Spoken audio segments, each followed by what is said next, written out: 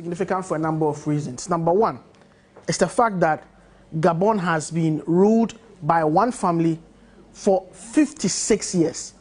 So more than 5 decades, one family has made it their business to run Gabon.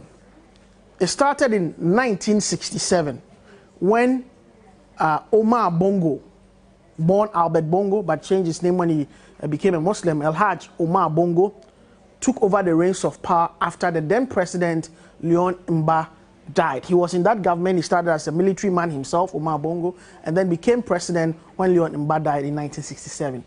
He ran that country from 1967 till he passed on in 2009. And then his first son, Ali Bongo Ondimba, who was the deposed president, took over the reins of power.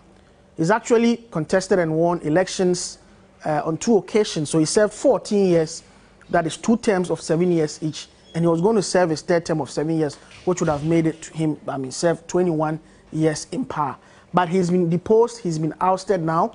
He has been seen in the last few hours in a viral video lamenting the kind of treatment he's been given by the military junta. The military junta say his rights will not be trampled upon. He's a normal Gabonese, and that nobody will harm him. I'm Ali Bongo Ondimba, President of Gabon. And I'm to send a message to all the friends that we have all over the world to tell them to make noise, For the people here have arrested me. He still refers to himself as the president of Gabon and is calling on the international community to make noise, lamenting the kind of treatment he's been given. He says he's been separated from the wife and his kids. Apart from the fact that it's been 56 years, why is it that you've had one family in that country, in the seat of power for 56 years? A very key reason is that a strategic military base of France called Camp de Gaulle is situated in Libreville, which is the capital of Gabon. And the French boots on the ground in Gabon have always protected the interests of the Bongo family.